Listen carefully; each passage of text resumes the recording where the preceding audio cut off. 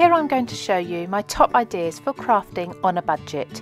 Now all of us have a craft budget. This is a hobby after all, so we have a minimal amount of money to spend each week or each month.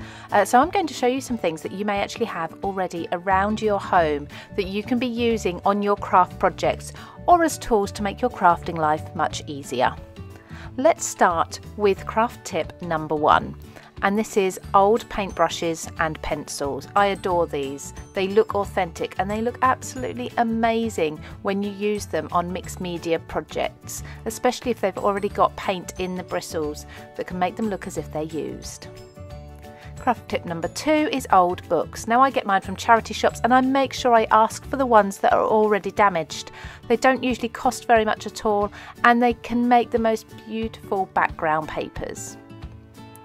So then to craft tip number 3. Now most of us have these at home and they're nail varnishes. So you can use these on a resistant piece of material and create your own enamel dots. You'll need to allow a little bit of time for each of the dots to dry.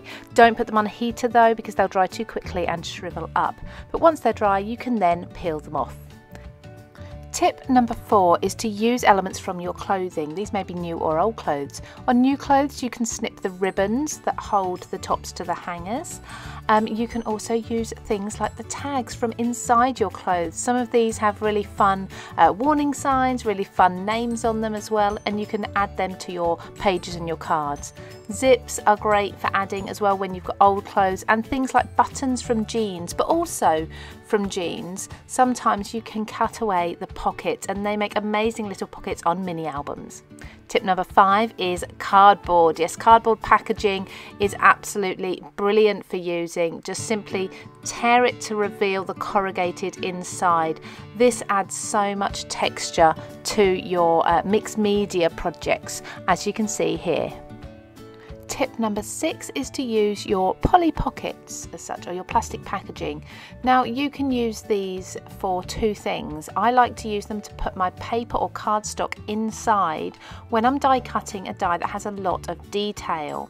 So I then lay my die on the outside of the plastic pocket and I tape it down just to keep it secure in the machine, and then I run that through my die cutting machine. Now this is going to cut through the cardstock and the plastic pocket, but your die is going to remain clean and everything, all the little bits are going to be kept inside of that pocket. So you then just open it up afterwards and you take out all the die cut pieces, keeping your desk nice and clean.